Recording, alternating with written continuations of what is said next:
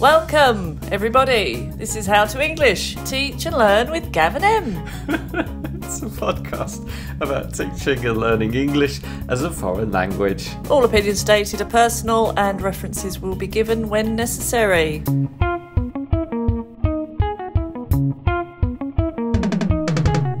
I don't know why you're laughing. What was funny? You said spice it up a bit. It's the last one of the year. It was just really loud. I was trying to be enthusiastic.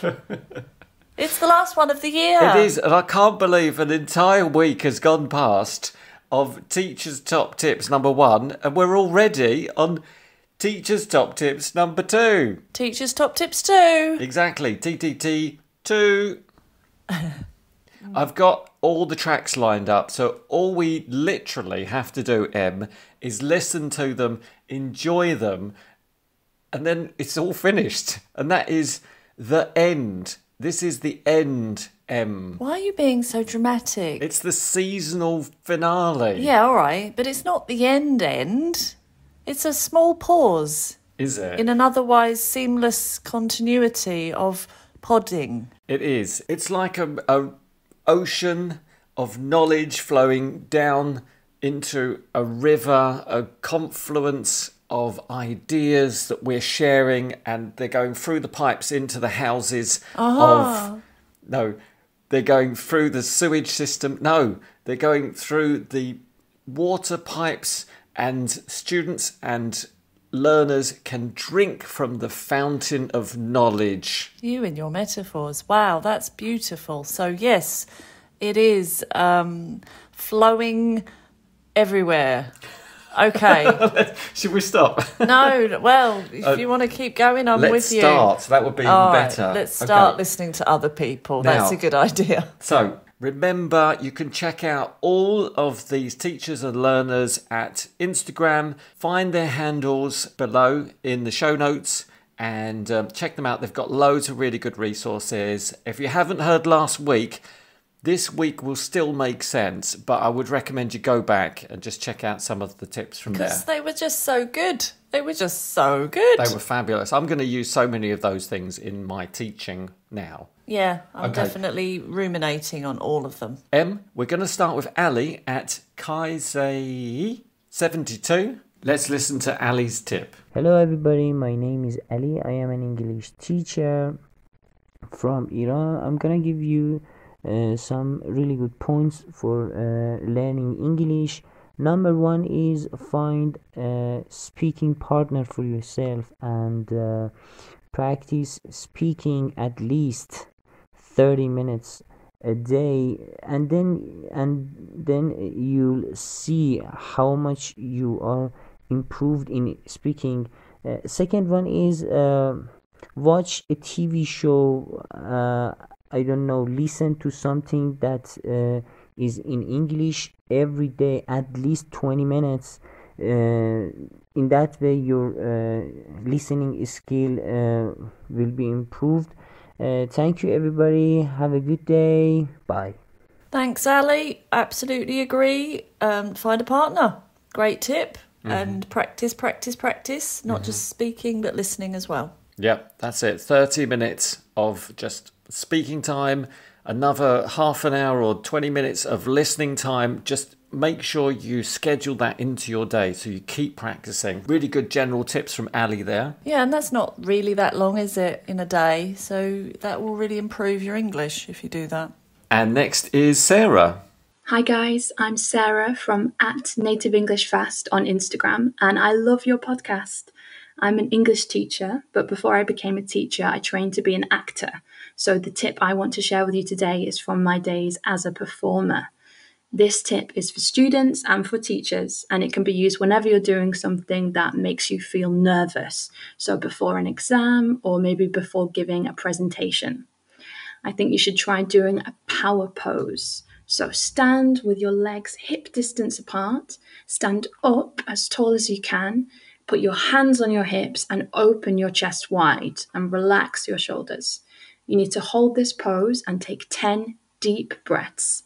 This sends a message from your body to your brain that you're powerful, capable, and it should help to calm you down and help you feel more confident.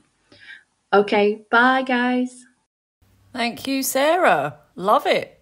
Power pose. Haven't tried it. I will definitely do that. I'm going to do it as soon as we finish. I'm going to try a power pose. Or maybe we should have done that before we started. Yeah, that would have been useful. We would sound less sleepy. I like it. Thank you very much, Sarah. I like this. So power pose, so 10 deep breaths. I think that would really invigorate me and fill me with energy. So I'd be ready for an English lesson or for... I tell you what, this idea of rehearsing is really good, because I say this to my students: before you make a telephone call, before you give a presentation, before you have a meeting, just go through in your mind, or even say to yourself, you can sit in front of the mirror and just say to yourself, I need to do this, these are my aims, these are my goals, and that's it. You've practiced and you're ready. And that relates quite well to the acting side of life. That is very true. What we do all the time, I think, in some situations anyway. And now we've got Rena from We Teach Online. Hello everyone, this is Renan. I've been working as an online English teacher for the past 4 years. So Gavin and M have invited me to share a few quick learning and teaching tips with you. Then here they are. First of all, if you are a teacher, I'm sure you've been overwhelmed by the amount of tutorials and tools available online. So it is important to explore them. However, sometimes less is more. Then also, I believe it is of paramount importance to cover feedback and personalization when it comes to delivering online lessons. And in order to do so, I've been using Google tools. And two of them I would like to highlight are Google Docs and Google Jamboard, definitely. They've been helping me systematize my teaching delivery and the way students notice their learning progress as well. Now, when it comes to learning something online, especially if you take into account learning another language, I would definitely highlight the importance of note-taking by hand. I know there are lots of tools available. Some of them allow us to draw concept maps or mind maps. However, nothing replaces note-taking by hand, and this is not only my opinion, it's been proven by science, and neuroscientists say that. The thing is, the cognitive process which takes place when you take notes by hand is completely different. So chances are you will retain information better, you will internalize new vocabulary more easily and more smoothly as well. So that's it. Once again, thank you very much for having me and hope to hear from you soon. Thank you so much, and thank you for your support. You've always been a real inspiration for us, so thank you. I love your tips with Google Docs and Jamboard. So Jamboard is a whiteboard, it's a collaboration tool, and this is so key. And as you said, this stuff can be a bit overwhelming. You've got all these tutorials and lessons, you're learning all the time. Just maybe reduce some of this stuff down. Find what works for you. Find how you can share your ideas with everybody. It was really interesting about the note-taking thing. I didn't know that. So I find myself, I definitely retain something if I write it down, even just, remembering things to do that day. If I write a list, then I will remember the things better than if I didn't write them down. So that is a really good tip. Thank you very much. Now we've got Erin at Everything EFL Podcast. Here we go. Hi everyone, this is Erin from Everything EFL Podcast. Thank you, Gavin M, for giving me the chance to share my knowledge. So I would say never stop improving. So first of all, reflect what went right, what went wrong. Also, try new things and take risks. This is part of teaching. If it bombs, so what? Again, reflect what went right, what went wrong. Could be the activity itself, could just be the class that you did it with. Thirdly, I would say lean on other teachers, especially the ones more experienced than you. They've got tons of ideas. Teaching is basically just stealing stuff from other teachers and adapting it for your own class. And I would say lastly, make connections on Instagram. There are so many amazing teachers out there, and I'm sure they'll be delighted to help you. So They are my tips, and thank you, Gavin M, for letting me be part of this, and keep up the good work. Excellent tip, Erin. I try and do that as much as possible. Reflect on the lesson, and not just for a teacher. I think students can do this too. Just reflect what went right, what went wrong. It's so important to look back, not just, forget it and move on. You've got to look back, definitely. Gav? That's exactly what we're doing right now. We're making connections. We're fostering relationships between learners and teachers, and we're creating something amazing together. So thanks for that wonderful tip. Now we've got Mercedes at Bits and Pieces. My tip is always to prepare really, really well for the classes. Sometimes, especially at the beginning when you don't know your student really well, it's very important to have lots of resources at hand. But what I always have is a game. It doesn't matter if it's a child or an adult. I always try to have something to play on. If the class is face-to-face, that would be like a board game. And if it's online, well, there are plenty out there. I have Quizlets, and I always try to make all the lessons, the vocabulary and stuff into Quizlet games, really. And that's it.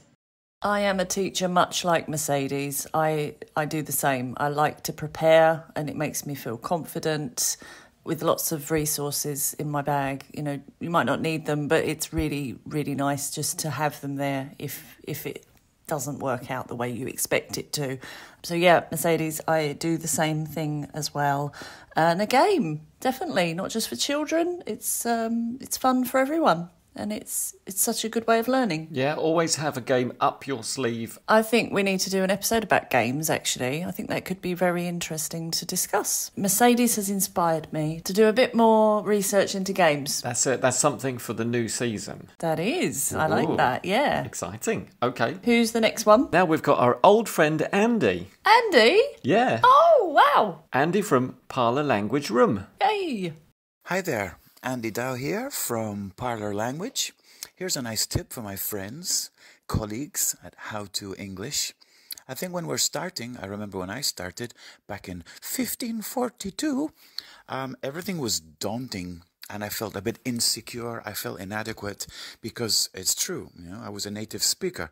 I understood the grammar, I just didn't know I knew it. So when I was doing my CELTA and they said, well, the present perfect continuous is, I thought, golly, what's the present perfect continuous? But then I realized, that's just when you say, I've been doing this for 20 years. So sometimes we feel a bit insecure going into a classroom with students who might know the terminology better than we do. We just need some time to get our head round what things are called in English grammatically. Tip number 1. Something that's helped me over the years, and it's been over 20, start your first class on a high. I think first class, we generally go through or go around the room. Hi, what's your name? How long have you been studying English? My name's Bob, my name's Peter. And each person gives a kind of monologue, and it just kind of kills the dynamics. Keep it fast, keep it fun, make each student ask each other questions, get them to introduce each other if you know one another, hit questions of them. So if there's 3 of them, your Bob will ask Mark why he's here. Get them sort of playing with each other linguistically, and don't kind of go around each one asking dull questions. Keep it on a high note, and that will set the scene for future positive classes. Okay? Yes, don't be daunted by the language, and if you're not familiar with all the grammar phrases, don't worry. I think that is something that comes over time, and you can't make that faster than it naturally happens anyway.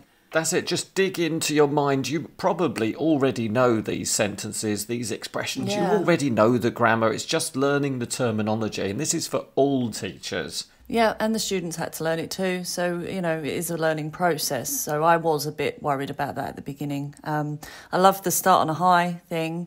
I actually thought he meant start on a high, like, hi, my name is, but he meant high, like high note, like a a thing that's exciting. And that energy is really important. I totally agree that don't just go round the room, boringly introducing yourselves. Make it fun. Yeah, I definitely agree. Make it fun. Okay, what's next, Gav? Now we've got Dan and Mari at English Unite.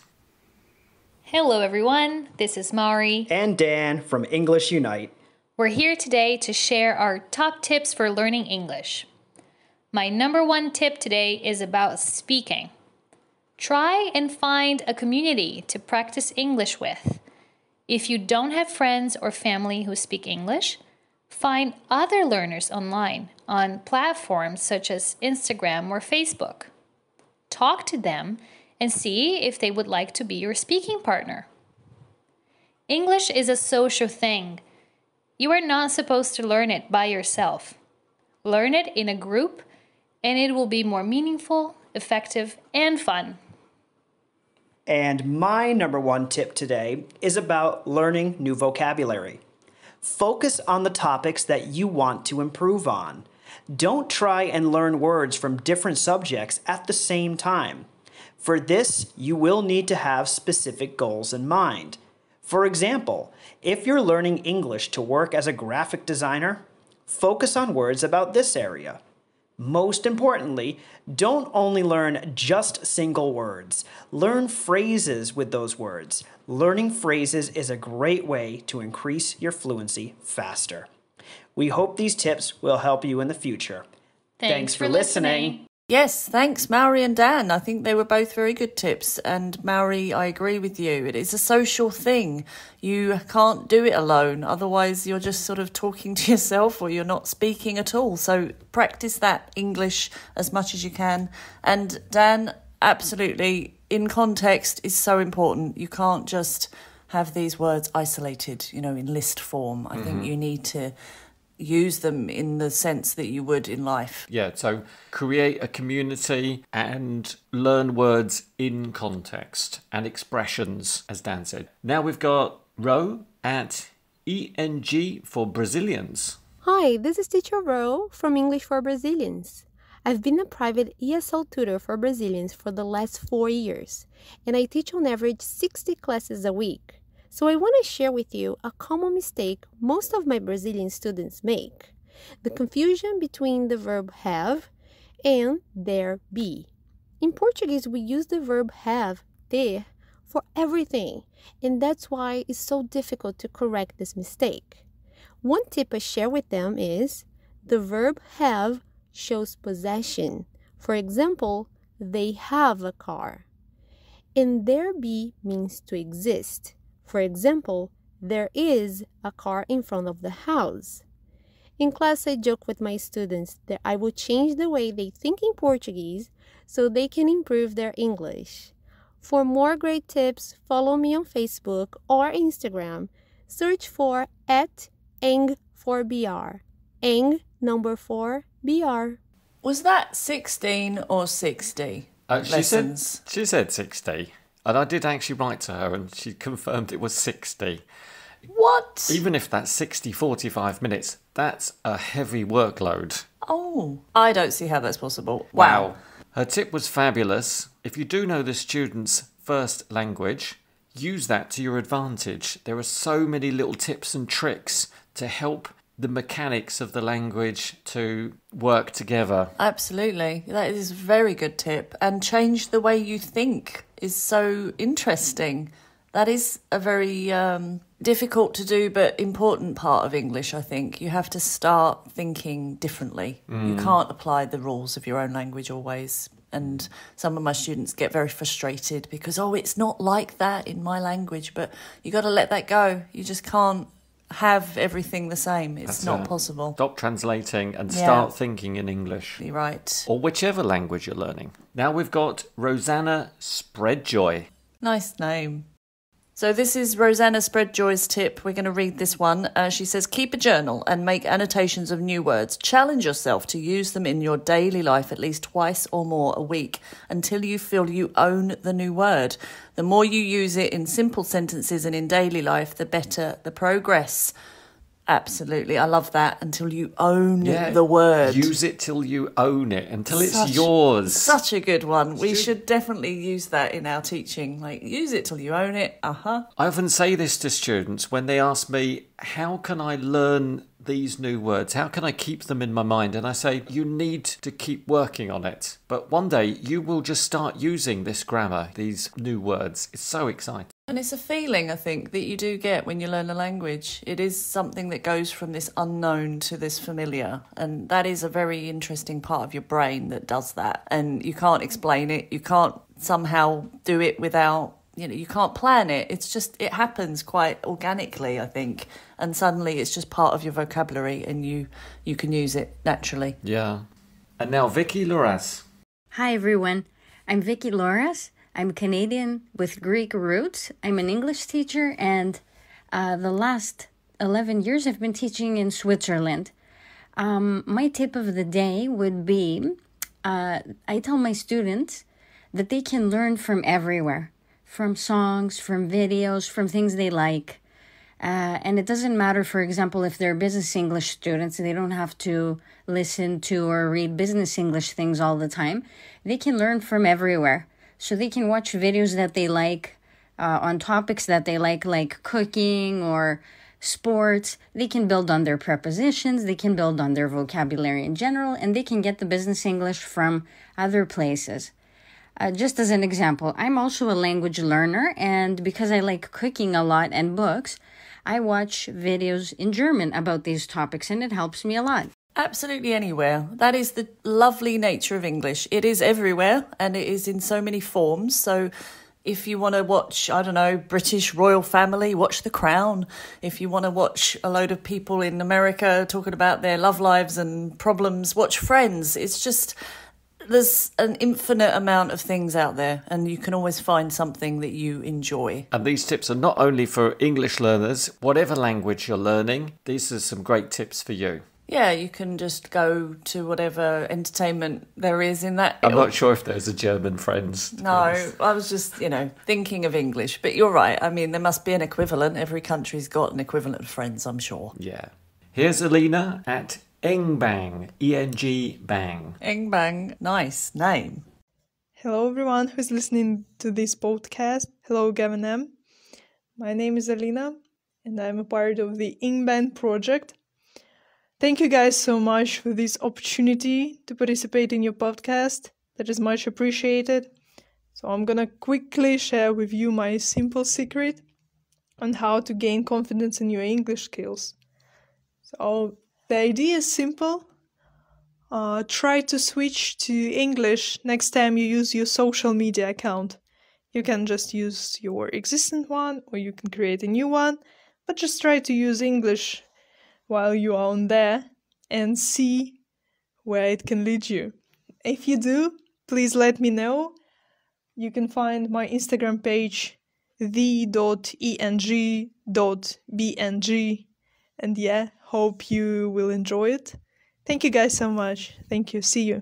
It's just something you do all the time, every day, and without thinking about it, you just naturally get on your phone. So if that phone is in English, it's going to have a massive impact on your progress. And if you're following people who are posting in English, if these are your favourite actors, movie stars, opera singers, whatever it is you're following, it'll all be in English. As Alina said, make it a habit. It's something you do all the time. You're always picking up your phone. You're always checking your messages. You're always on the social network. Do it now. Just do it now. Like, pause us now and just set your phone, because you're going to just say, oh yeah, that's a good idea, I'll do it later. But don't.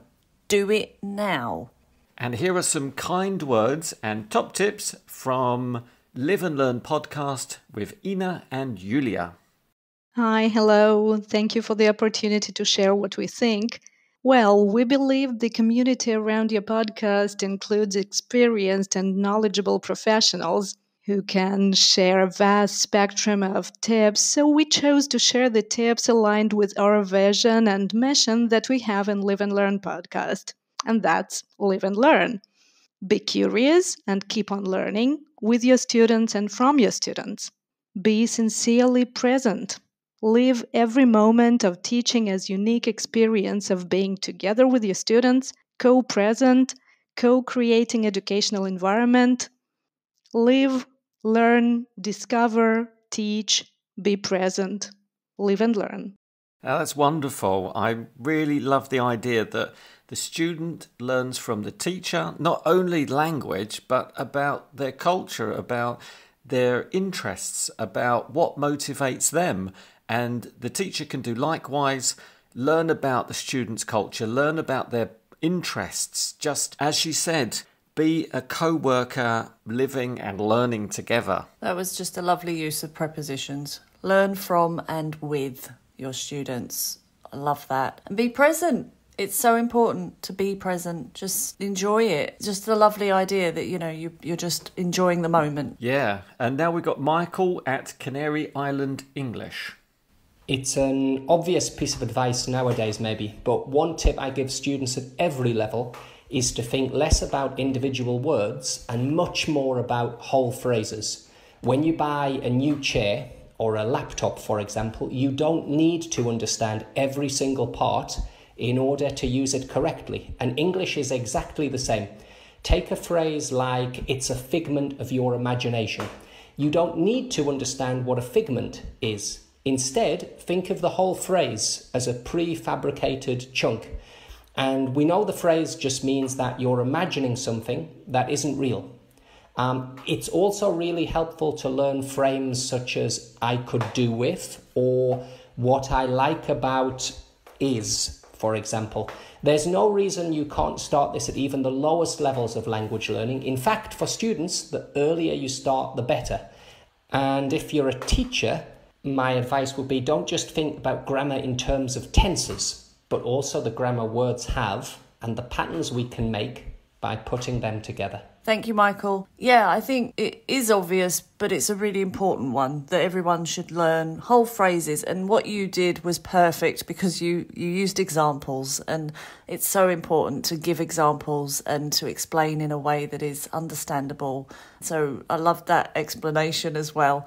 And yeah, not just tenses for teachers. It isn't just about a formula that makes the language. It is about these chunks and the sound of those chunks and making sure that students recognise that and not just, separate all the words. Top tip. Yeah, don't be too analytical. Just, as you say, learn these chunks. It reminds me about when I learn a language and I just learn set phrases. This is a really, really good tip. Thanks, Michael. Now we've got Mohsen Sabatmand. To be a successful language learner, one undoubtedly is required to enjoy their acquisition process. To do so, it's absolutely crucial to realize what interests them most. For instance, those who enjoy listening to music could use this very feature to enhance their language learning process, finding themselves a favorite singer. Or the ones who fancy watching movies and series could simply use this hobby and put it into practice. All in all, what matters most in acquiring a skill like a foreign language is having entertaining exposure to it. I myself am mad about gaming and I've been doing it since I was 8 years old. Now I'm 28 and I can tell you in my eyes it has made a great deal of enhancement in my language learning process. Do what you fancy and learn the language while you're enjoying it. Yes, that's my motto. Thank you, Mohsen. Yes, use your hobbies. Do what you fancy and enjoy it. Enjoy the process. It is so important. Okay, good. Now it's English with Amira. Hey, good morning, Gabergaston, and good morning, everyone. Sorry for being late to record this short audio, and I'm very grateful for this opportunity. So the audio, it will be about how to learn English quickly. Here I will give 6 important tips for learners to practice in the way of learning English quickly. The first one, it's about read everything you can't get your hands on. For example, you are in the kitchen. Try to name everything you face in English, not in your native language. Number 2, take everyday notes of new vocabulary. Talk with native speaker. They will help you a lot. And subscribe to podcasts or YouTube channels and Sure in English, and try to follow the podcast of Gaby Ruston. They are so helpful Use your friends to practice your English every day and don't kick yourself while you are down. When you start to feel like you are not making ground, which happens to all learners at some point, don't say I don't speak English or I never get this. Thank you so much, and I hope these tips will be helpful and useful for you. See you. Very, very useful. Very useful and very helpful. And Amira sounded like she was actually in a school or somewhere at the time. So, wow, doesn't get more real than that. Her first tip about, if you're in a room, just look around the room, think about what all the things are. Do you know the word? And I recommend this because my student the other day said that he went to a very famous furniture shop and he was walking through the furniture shop thinking about all the words and if he knew them in English, and he made a list of the ones he didn't know and then he asked me what they were, and it was just brilliant. Really agree, that's a great tip. Thank you for the support. Yeah, really good. I like about talking to friends. So even if your friends speak the same language as you, say to them, okay, for the next 20 minutes we're only going to speak English. It's such a good tip. Definitely. I really love it. And don't feel bad if you're not making that progress or if you have a bad day. That is such a good point to make, that you're going to have a bad day and it's not always going to be easy. But don't be despondent and don't give up. And as she said, don't say, I can't speak English. It's not true. It's just not true. Okay, so from Amira to Sahar at etuk.english. Hello listeners, and thank you Gavin M for inviting me to contribute to your very useful podcast. The tip that I want to share with you today is hopefully practical for both teachers and learners, and it is stop scratching the surface and dive deeper. What I mean here is the number of books that the learners study, or the number of movies that they watch, or anything else that they do to improve their English can be kind of important. But what is much more important and the key to make progress is the amount of time that they spend to dive into it, to feel it, and to engage with it. Without that, even with a tremendous amount of very useful material, there's no hope to go anywhere in the language learning journey. Thank you, Sahar. So, yes, deep learning. We subscribe to this.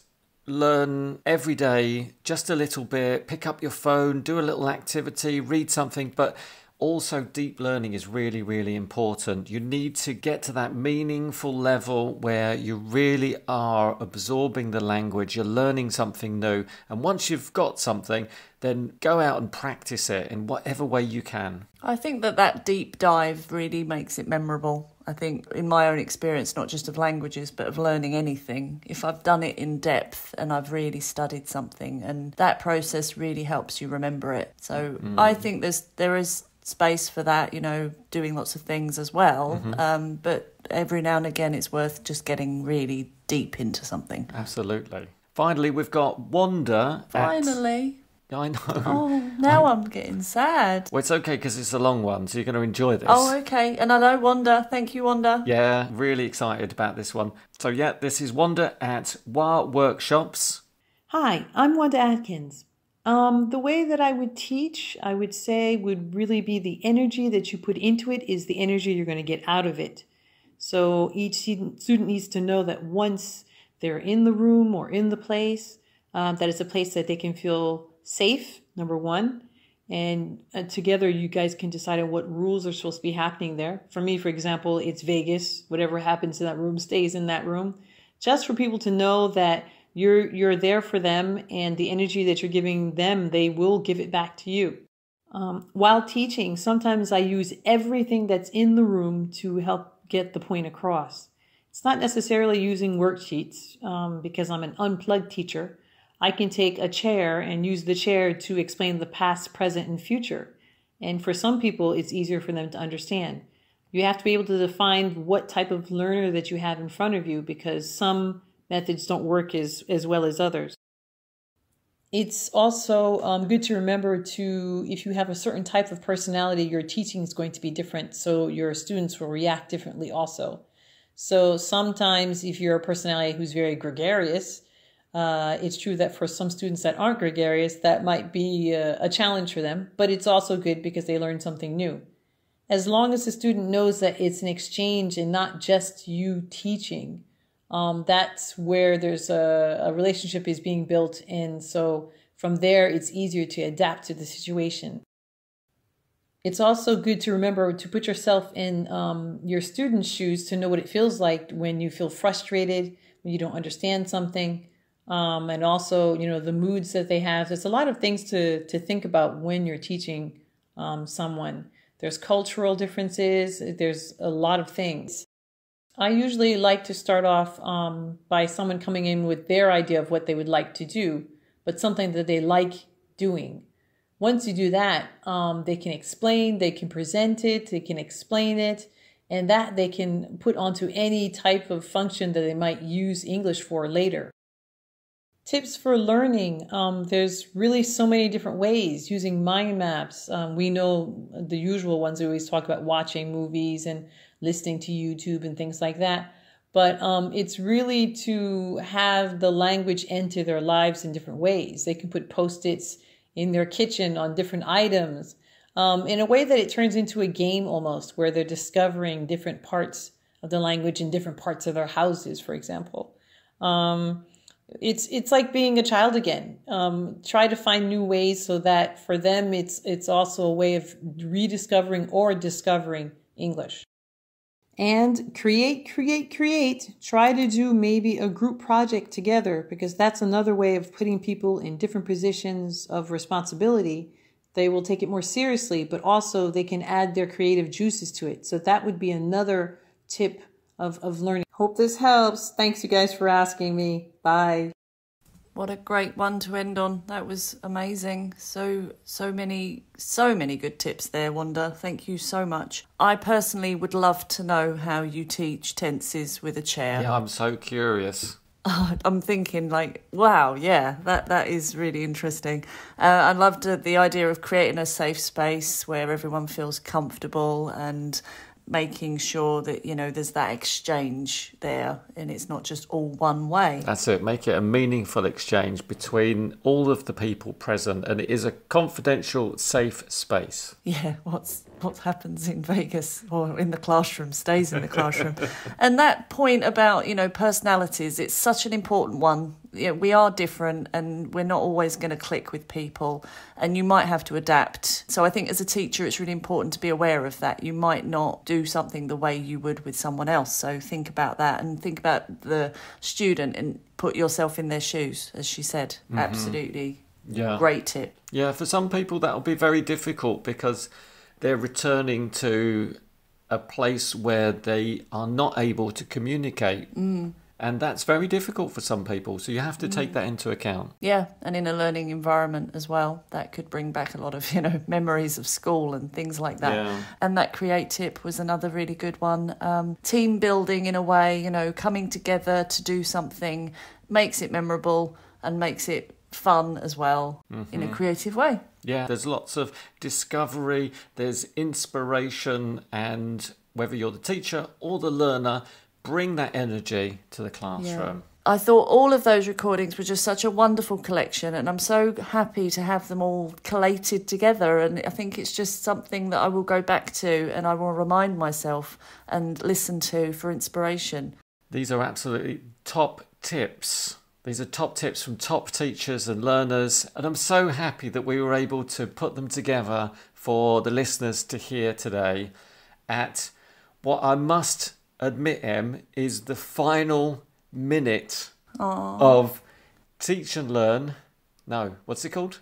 That's it. How to English. Oh, yeah. Isn't that perfect? How to English, Teach and Learn with Gav and Em. Please, we encourage you to have a look at the show notes. You can find all of these top teachers and learners in the show notes, and you can see their content on Instagram. And the episodes are available in audio and transcription form, so please check that out. And don't worry, we will be back next year. We're just having a couple of weeks break, so tune in again or pod in again next year. Check us out in January. We will be back. So we've got some really good ideas for next year, and we're very excited to continue.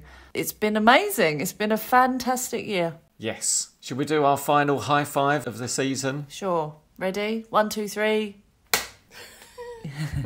Wonderful.